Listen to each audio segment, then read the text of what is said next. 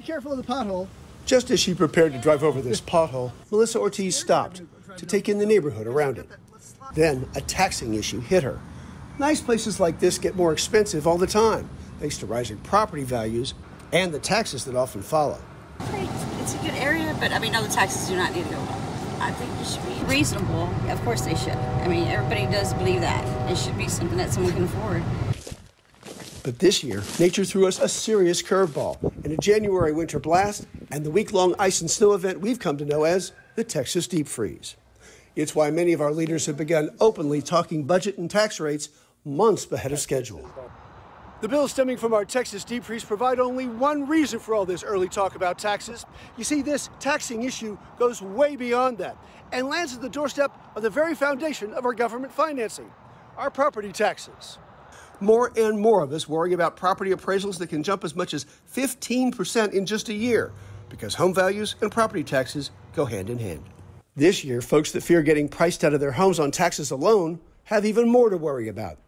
Governments have more pressure than ever on them to demand more from us to pay for, say, the fuel costs for Bryant's power plant at $27 million. Or Killeen, where the ice left its roads crumbling. Price tag? A whopping $40 million.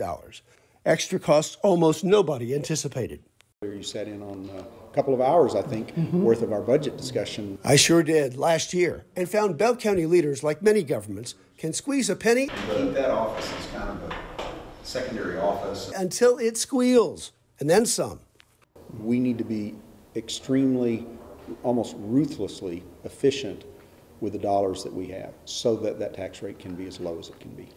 Bell County Judge David Blackburn proudly told me his commissioner's court has lowered the tax rate every year for the last decade.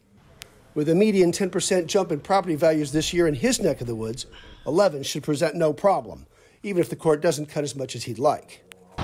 Looks like little explosions. Killeen's $40 million problem may need some out-of-the-box thinking. You can only squeeze so much, and so you're going to have to go out and figure out, okay, what are other ways that we can raise revenue?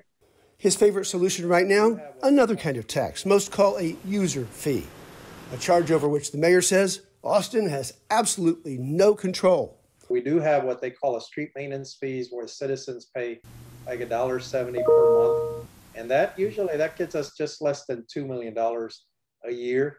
He says a hike of about $5 more a month could pave the way for better roads for years to come, all without affecting property taxes. And while governments keep a running total on storm damage, other regular costs go up too. Ultimately, just like every other business around town, costs go up. Health insurance goes up, salaries go up. The equipment that's needed for our public safety and for Parks and Recreation and Public Works, those costs go up. And to folks most concerned about the apparently inexorable march to higher taxes, it seems as if the taxes and fees keep coming and coming and coming. Someone purchases a house and it's okay, I understand they have taxes. That's something that's always going to be there, just like a car. We don't ever own our cars. We always got this registration sticker we got to get. We got to have insurance on it. Insurance, I understand, it backs us up if we have an accident. Versus, they're still going to make money. We never own anything in this life. It sure can seem that way.